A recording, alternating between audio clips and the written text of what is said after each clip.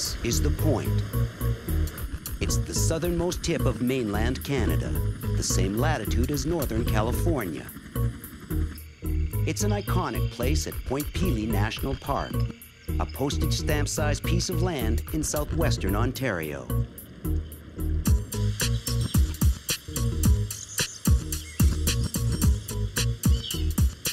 While Point Pelee may be small, its reputation among birdwatchers is gigantic.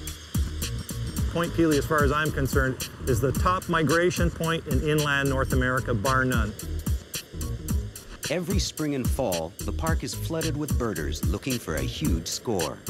We don't even leave unless we get 200.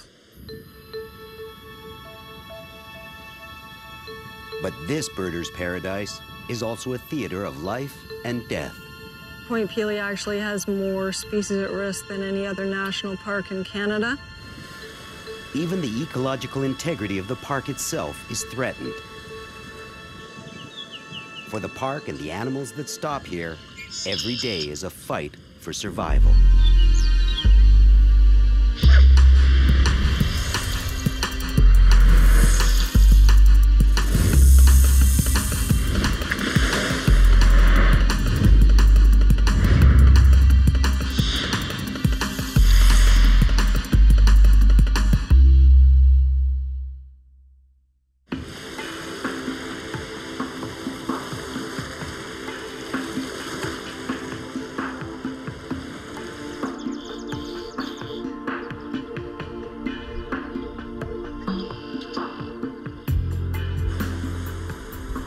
Point Pelee is a stone's throw from one of the busiest transportation corridors in North America.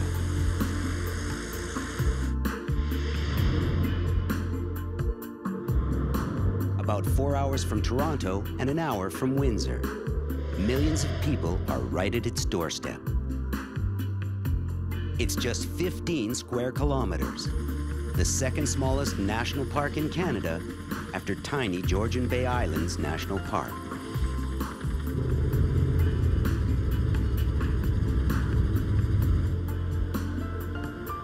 But this tiny magnet has a powerful attraction. In the spring and fall, it pulls in tens of thousands of tourists. They're here because this place attracts a phenomenal number of birds. The national park was established in 1918, precisely because it draws so many migrating birds. More than 380 species have been recorded here.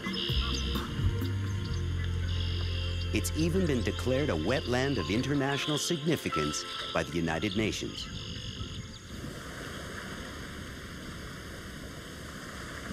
So what is it about Point Pelee that makes it such a destination for birds on the move? We're roughly 20 kilometers out into the middle of Lake Erie. Birds flying across the lake or migrating great distances at night. They'll find themselves over Lake Erie in the morning, and if they're over the lake, they're tired, they're hungry, they want to avoid predators, so they're drawn to this peninsula that is a refuge for them.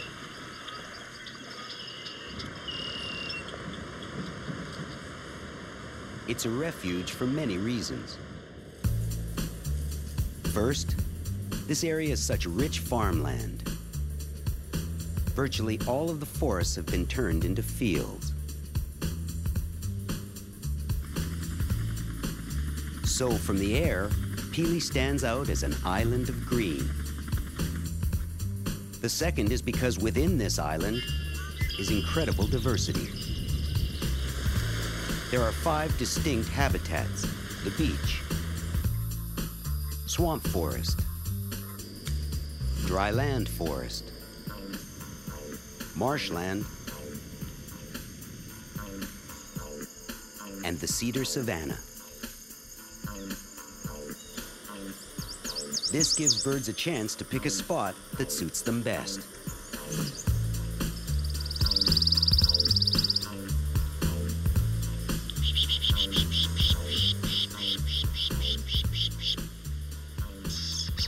Perhaps no one knows more about birding at Point Pelee than Tom Hintz. Hey, how you doing? Good to see you. You too. This is my daughter Zoe. Yep. This is my friend Tom. Hi, Zoe. For 10 years, he was the birding expert at the park. What do you think of this birding thing? One is whether they abandon or Now not, he leads birding the other tours is around the world, including here impact at of a Point place like Pelee this. You don't every wanna spring do and it, fall. I mean, there's an issue here. It's most famous for spring songbird migration during a 3-week period, a very short period in the month of May. The birds that come then time their migration very specifically to arrive when they're guaranteed a meal of insects. So they don't get here too early because there's no bugs, and they'll die because they can't adapt what they eat. So you've got birds like the scarlet tanager, which is glowing fire engine red and black. You've got the indigo bunting, which is absolutely gorgeous blue. You've got the prothonotary warbler, which is golden yellow, black, and blue-gray.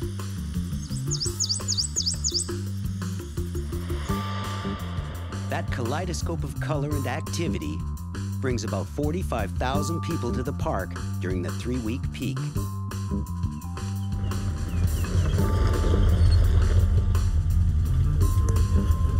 I just gotta grab a seat over here.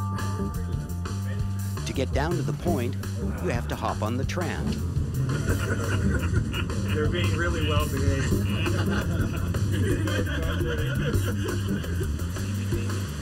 Right on the other side of there.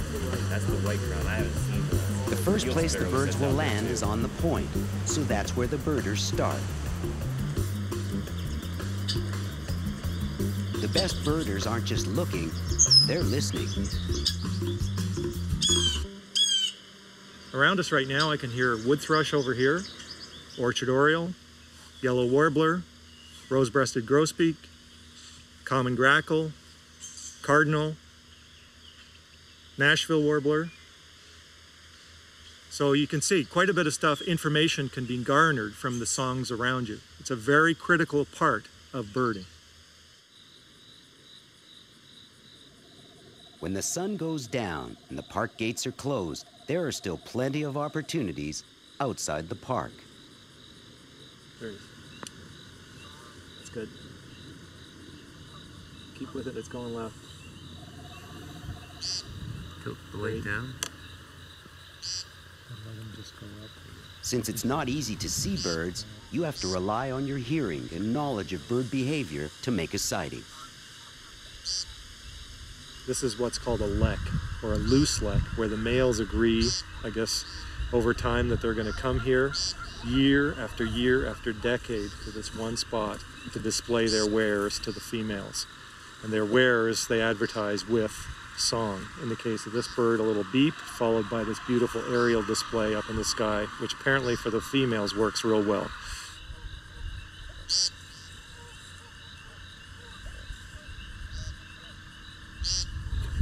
Guys, move slowly. Move slowly. He may be right in the tree here. Where is he? Okay, he's right here, guys. Hold on. He's right in the middle. Where is he? He's right there. Oh, yeah, I got him.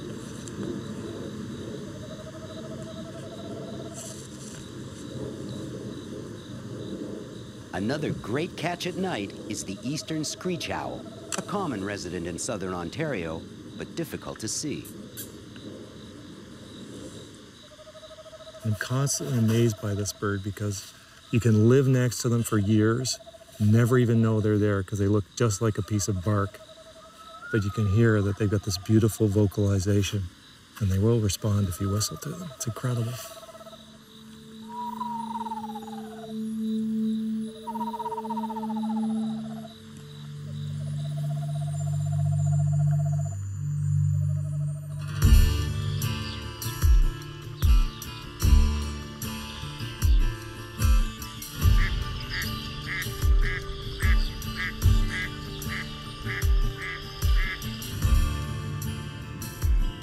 As good as the birding is here, its competition is catching up. Tom Hintz travels the world birding, and he sees where the park may be missing out. It's impossible to start bird watching on this continent without knowing about Point Pelee. But as people have recognized the economic opportunities for birding, many communities and chambers of commerce have aggressively marketed their birding opportunities. And now this region really needs to do that too, because despite perceptions, the number of birders at Point Pelee has been slowly declining over the last 10 to 15 years. But a decline in population is nothing new in Point Pelee. In fact, it's a battle park management fights every day.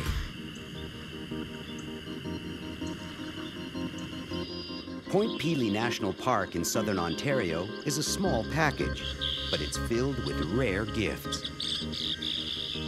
Point Pelee actually has more species at risk than any other national park in Canada because of our unique location in southwestern Ontario and the very southern areas of Canada. We have species that are only found much further south in the United States.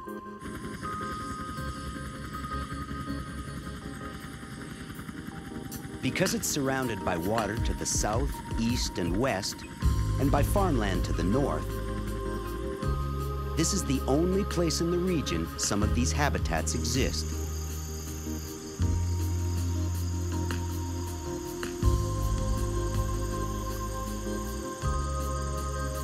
Some of the species at risk are plants like the prickly pear cactus and several species of turtle. This park is so small that if we just let it run naturally the direction that it wants to go into, we're actually going to lose some habitats. We would lose the sandspit savanna in particular, so we need to be more aggressive in maintaining some habitats.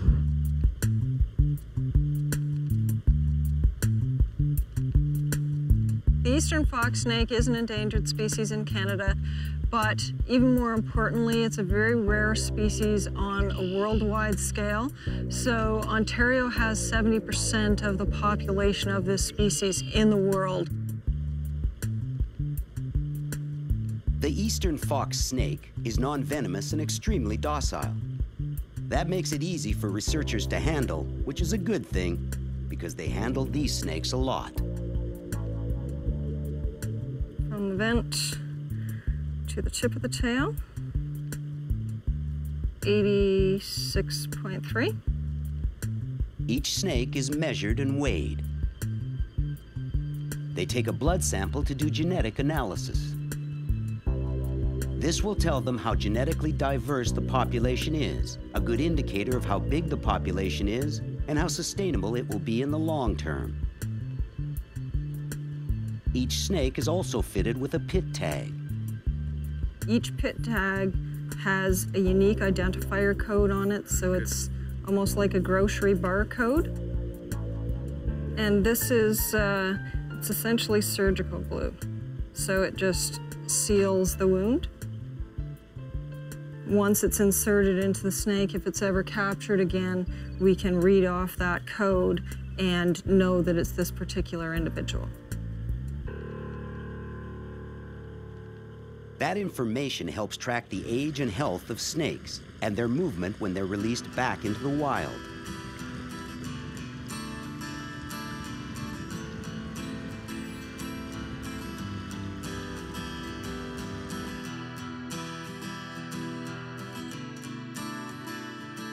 For decades, the focus inside the park was about making space for people. Now, it's about retooling the environment. We did a lot over the last 30, 40 years. We removed 300 plus buildings.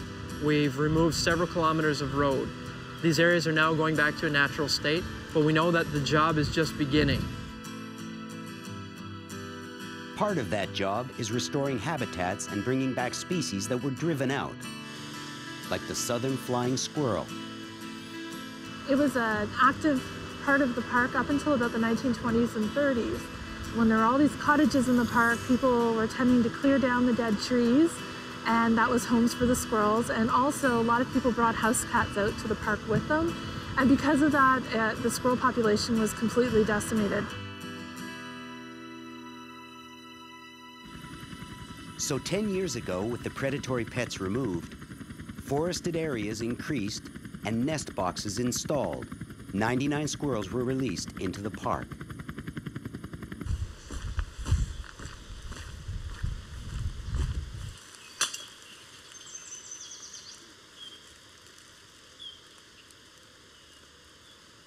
We put a bait, which is a mixture of oatmeal and peanut butter, and also molasses, like we mix a paste kind of thing, and we stick on the top.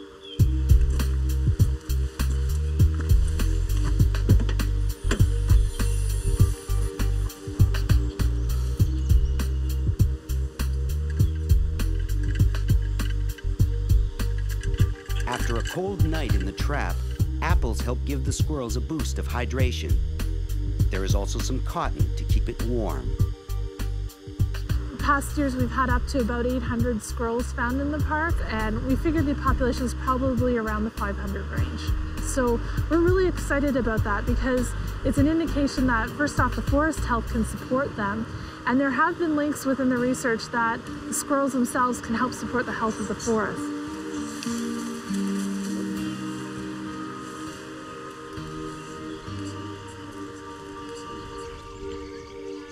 It's extremely important that parks management look for new preservation methods.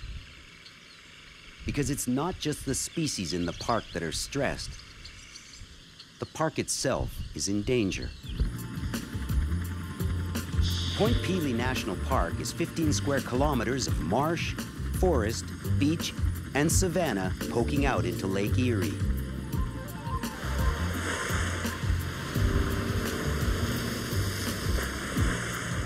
Since it's bracketed by water, it has all the benefits that come with the shoreline. There is an abundance of wildlife in the marsh, in the swamp, and on the shore.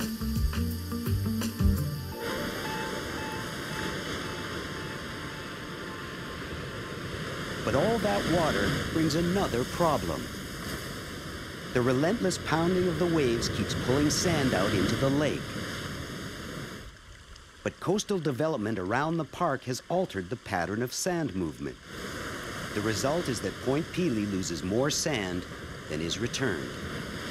We know this peninsula has been here about 10,000 years. It was formed by glaciers, but as this sand moves, it's adapting to waves and currents, and it's actually protecting the peninsula here.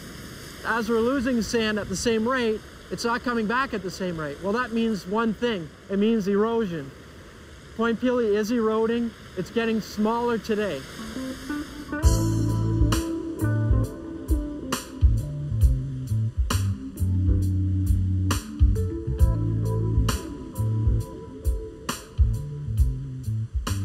It's a very difficult thing for us to explain to our visitors because the very tip of the sand spit, which can change drastically from day to day, isn't really the main indicator of erosion. It's more the permanent areas which were once forested, which you see falling into the water. These are the sites where you can really see the change, which is really showing us that the park is indeed shrinking.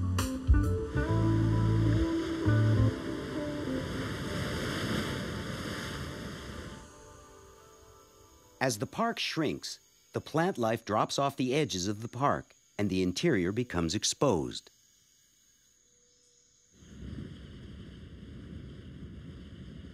But the assault doesn't just come from the lake. It comes from the north and from below.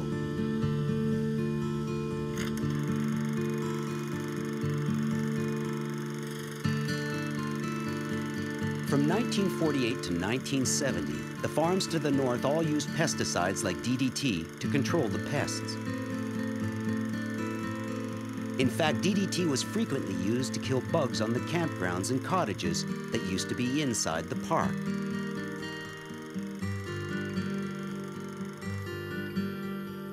The bad news is that in addition to the bugs, it cuts short the lives of other types of wildlife.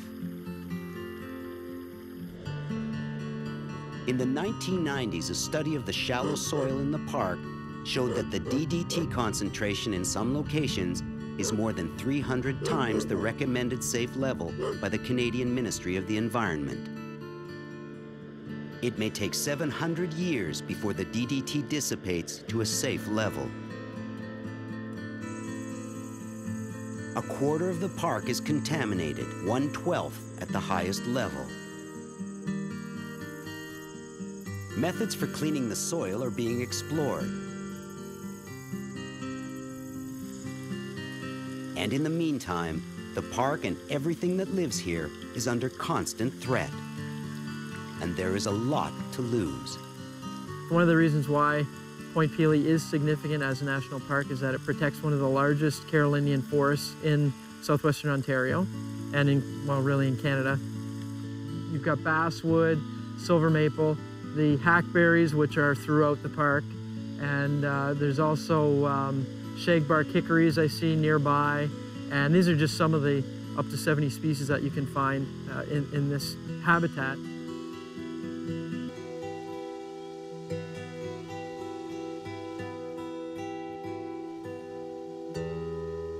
If this is lost, more than just trees will be going away. There's so little natural areas beyond the point. If we lose a habitat, we're going to lose some of the species, and if they disappear from here, they're going to be lost from possibly from the entire country.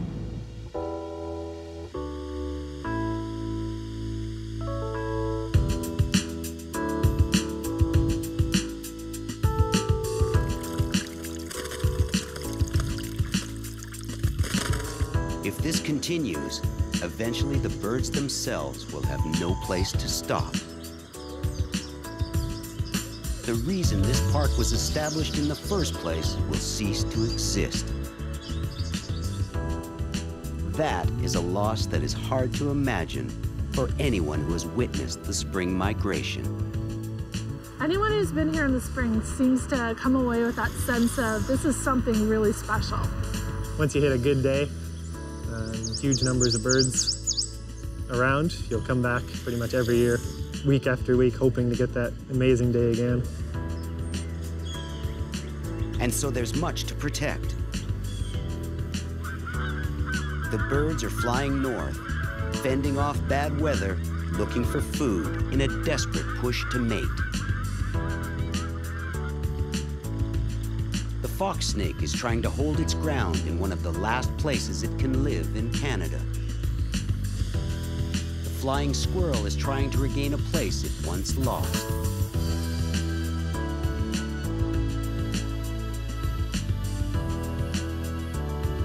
And the park itself is fighting for survival. An oasis of green encroached by developed land and lake. Life and death play out on a small stage, this postage stamp park, the southernmost mainland tip of Canada.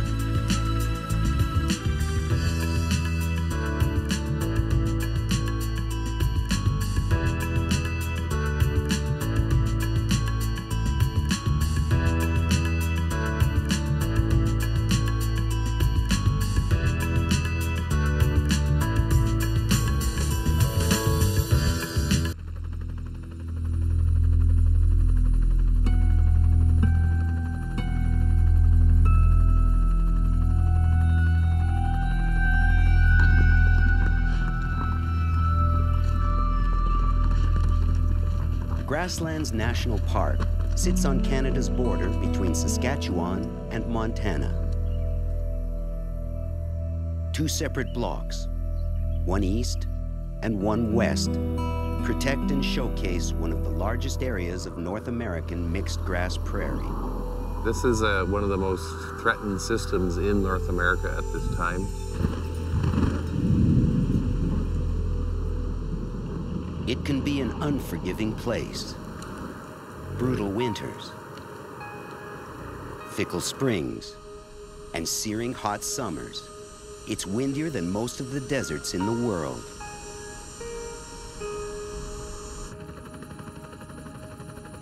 Unlike many national parks, Grasslands is a patchwork of former ranch land stitched together. Large sections are still privately owned and actively worked.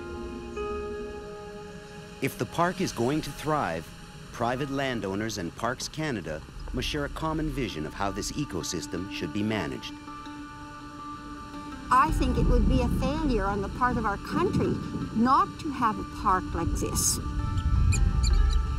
Since the 1800s, many of the native plants and animals have become extinct, extirpated, or endangered. We also have a fair number of species that are considered at risk in Canada. We have in the neighborhood of 18 species at this time. Bringing back this rare and fragile ecosystem is a monumental task. Grasslands is trying to reclaim the prairie step by step. Future success of the park hinges on it.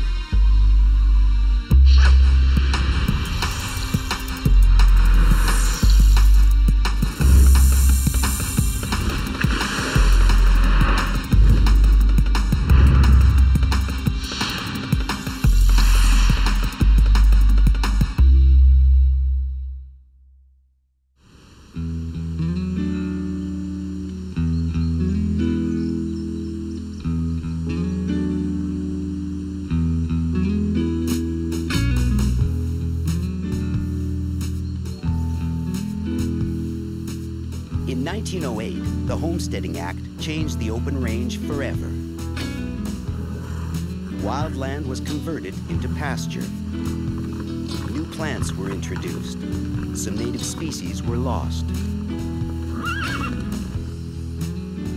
With patient perseverance, Grasslands is working to return a piece of the native prairie back to Mother Nature. But what began as lines on a map still has a long way to go. Having a park which is, when it's completed, it'll be about 950 square kilometers. I mean, at least we have that area that is representative of what, as best we can, is representative of what was once there.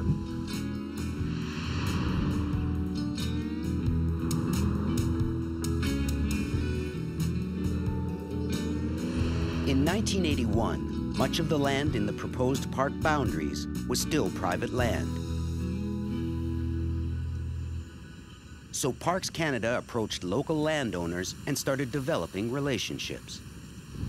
Oh, Jeff. Good, how are you? Long time no see.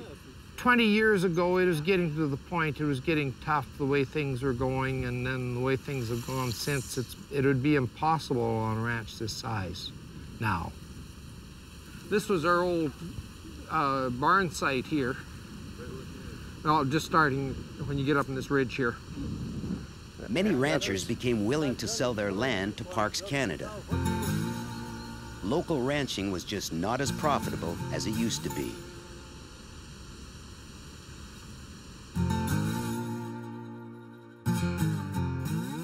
In 1984, Parks Canada began acquiring land on a willing seller, willing buyer basis, and haven't stopped since.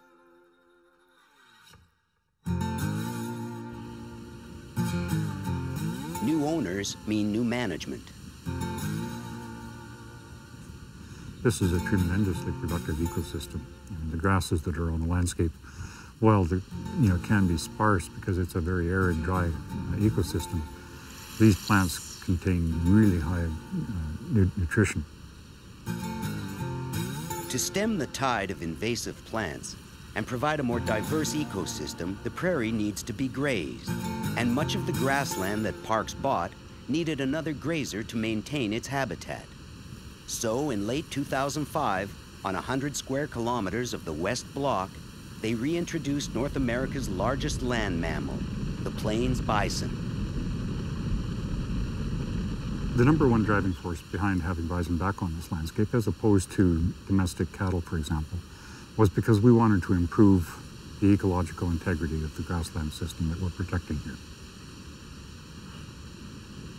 In summer, bison will graze the long grass down to a lawn, leaving a mosaic of tall and short, soft, nutritious grass for other grazers. Black-tailed prairie dogs need the shortened grass to see predators and create tunnels, which in turn are used by many other species like snakes, ground squirrels, and so on down the food chain.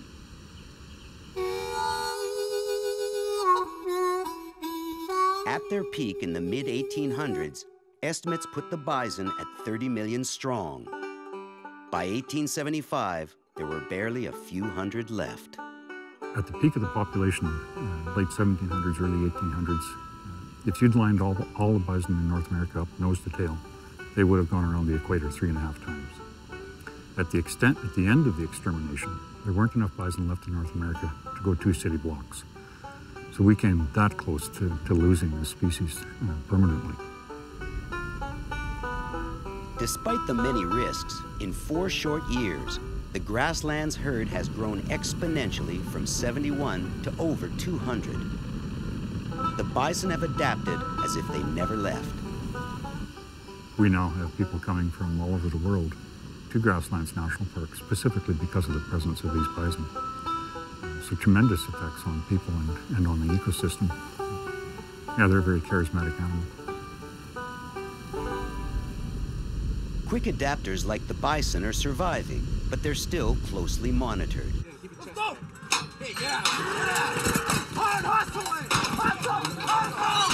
The very culture that witnessed the near demise of the park's bison is helping to embrace the park's comeback.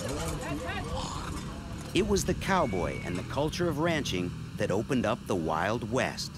And now the cowboy finds himself joining the fight to reclaim the prairie. Grasslands National Park is bringing back its rare prairie ecosystem, using hands-on techniques passed down from a disappearing culture. Cool and calm, rise into the box, and been there on many, many occasions before. It's just what you do for a living when you're a cowboy. And here we go, long way to Megan Cattle. Lays them over, we're gonna be in contention here. A little bit of men go to dust and our appreciation. How'd you like the steer wrestling?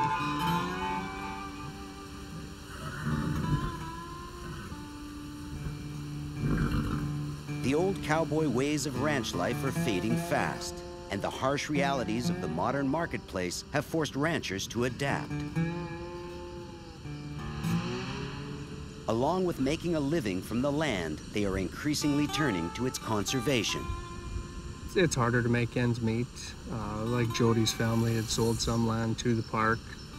He still runs cattle, I still run cattle, we still ranch, so when we go home from our job with Parks Canada, we still have work to do at home. Parks Canada hires local cowboys like Ryan and Jody to use horses to help service the land in the park. ATVs are not the first choice. The idea to use horses is a natural extension of ranching culture. The horse program that we're developing is basically using our culture ties to help do our job here at Parks Canada. Horses can carry up to 200 pounds of equipment and are a great tool to help researchers get their materials further into the park with less impact on the land. Case in point, accessing a species of special concern like the highly protected black-tailed prairie dog. We're starting to use our horse program a little bit more, trying to build it up a little more now. Researchers had to walk cages in, they'd put about 10, 12 on their back, and sometimes be walking 6 miles in 100-degree weather. So they appreciate us doing this.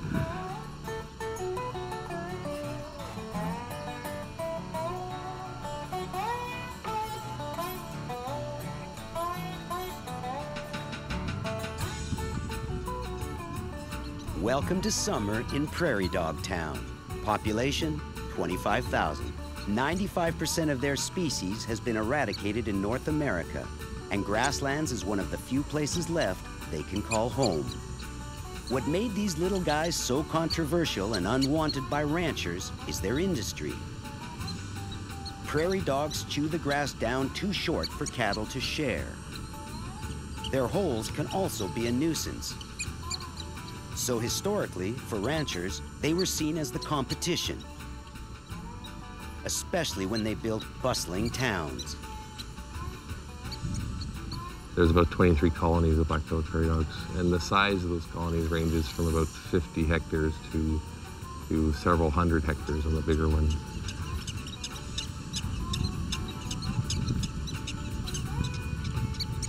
In summer, the colonies provide habitat for other species like the short-horned lizard or black widow spider. If the prairie dog goes, they go.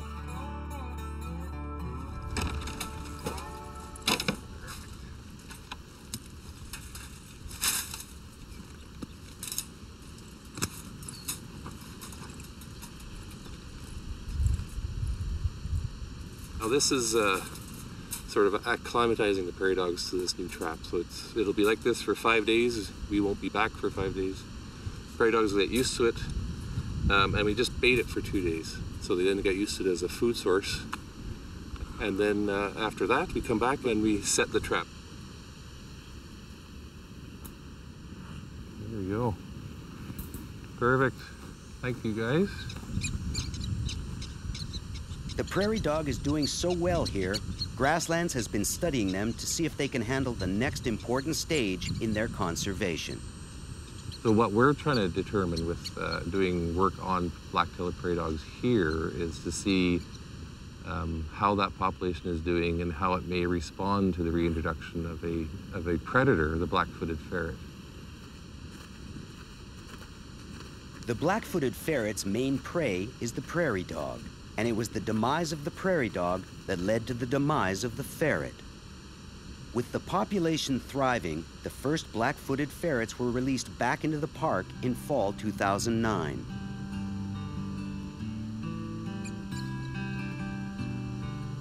Piece by piece, Grasslands is rebuilding a patch of the northern prairie by interconnecting species, one relationship at a time. There's a saying in the prairies, good fences make for good neighbors. But it wasn't always this way. Back in the old days, many species that are now endangered were being systematically eradicated. And none was more demonized than the snake. In Grasslands, spring is late. Summer is short. Fall comes early, and winter is severe. All this adds up to being the northernmost limit of the rare and fearsome prairie rattler.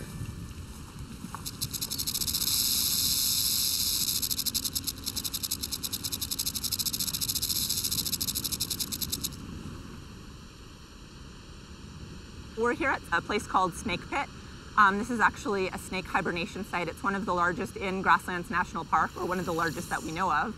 And so this is a place where the snakes come in the fall to go into hibernation for the winter. The snake pit wasn't always a cratered hilltop. This has been changed by humans over time because snakes have been persecuted over the years, and people have come here to actually try and get rid of rattlesnakes, and by dynamiting the snake den, actually, because people they're misunderstood. They really aren't doing anything wrong. They're an essential part of the ecosystem.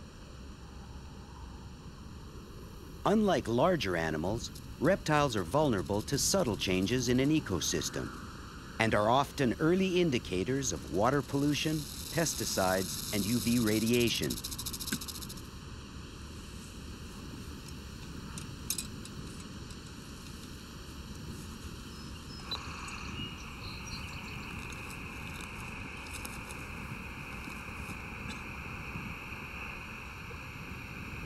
Researchers implant tracking devices to study the rattler's movements and hibernation habits. Are they the proverbial canary in a coal mine, or are they just struggling to live at the coldest limit of their range? The main problem with the snake is not actually it attacking you, but of you just not seeing it when you're out on a hike one day and you actually stepping on it, because they're very cryptic, as you can see. They blend in really well with their surroundings. So a lot of people will just be walking along and step on it without even knowing it. And that's when the snake's gonna bite you, not just because the snake is mean and wants to get you or anything.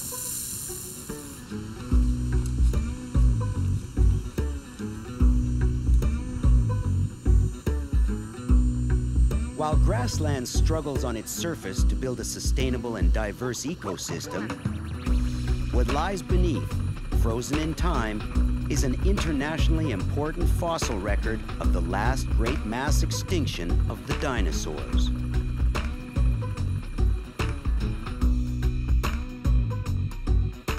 In 1874, George Dawson's survey of the 49th parallel discovered dinosaur bones in what is now Grasslands. And it's become one of the world's richest spots for piecing together ancient fossil mammals. But up until 10 years ago, the land was still privately owned. Just this tract of land, this James Anderson land, is about 2 years old. So if you take the East Block in entirety, it's very young as well. It goes from there is such an ocean of bones here. They're sticking out of the ground. And it's just the back third of a piece of a Monosaurus again. So one of those big duck-billed dinosaurs.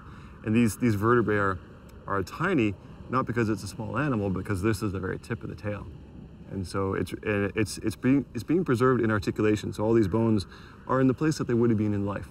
And so there's even the space where the intervertebral discs used to be, like the pieces of anatomy that fall out of place in us, in humans.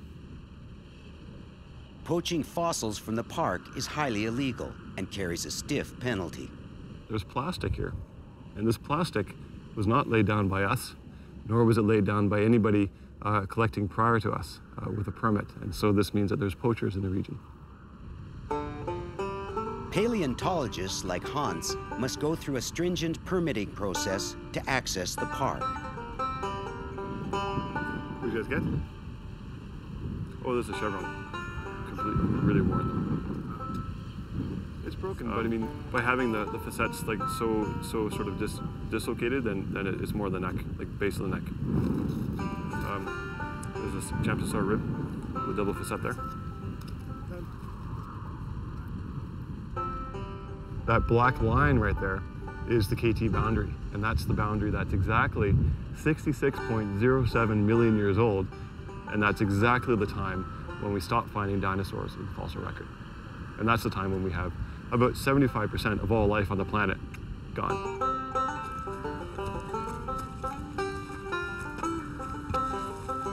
We can look laterally and find it on all the hilltops close to here. So it's a great marker, because now we can sit anywhere in the park and look up the hill, find the KT boundary, which is a globally deposited piece of rock, and just measure up to it. And so every single fossil that we find here is then recorded to the meter or to the 10 centimeters resolution from the KT boundary. Using GPS, they measure and synchronize thousands of fossil localities to the KT boundary, building a compelling picture of an important event in the history of life on the Earth. Just a black map. We have currently about 325 fossil localities in a 9 square kilometer region for the East Block of Grasslands National Park.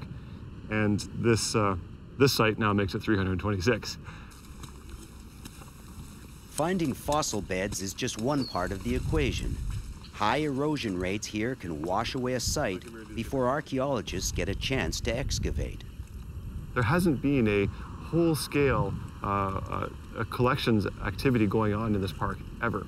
And what we're trying to do is collect hundreds of sites and record what's going on and fully collect microsites, fully collect bone beds, really get a big picture of what's going on.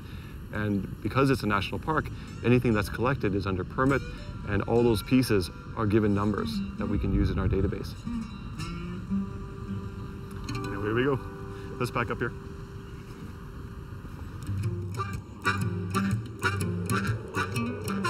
Grasslands works closely with museums and universities at home and around the world to help piece together the extinction of these massive ancient beasts.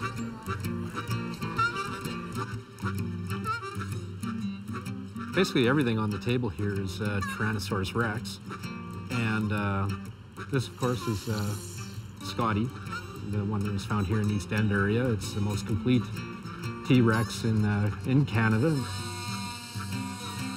Though not recovered from within park boundaries, Scotty is a prime example of the area's rich fossil beds. This is the last large block from the T-Rex quarry. It's in a really cemented sandstone. Got some neck vertebrae here, These are some of the back vertebrae. We get into the hip here. In the last 20 years alone, scientists have almost doubled the amount of known dinosaur species, and Grassland's relatively untouched boneyard might yield a whole new picture of the mysterious life of these fascinating creatures.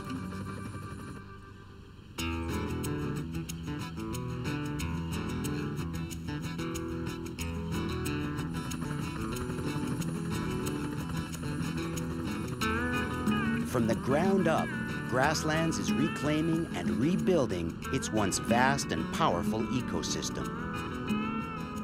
Consulting neighbors and stakeholders, that takes time. We want to make sure we do a proper job of it so it benefits the most people and still remain within Parks Canada's mandate. Yeah, we're right at the very beginning and we're getting off to a good start. And even though large parts have only been parkland for 10 years, Grasslands is proving the success of one species is always linked to the success of another. It's helped our town out a lot. Our town's small and parks came in. There's been employment. There's been a lot of outside people come in and start to call Val-Marie home. So it's helped keep us a community too. Their success will bootstrap an entire ecosystem from the brink of extinction, transforming the land and its diverse community back to its original glory.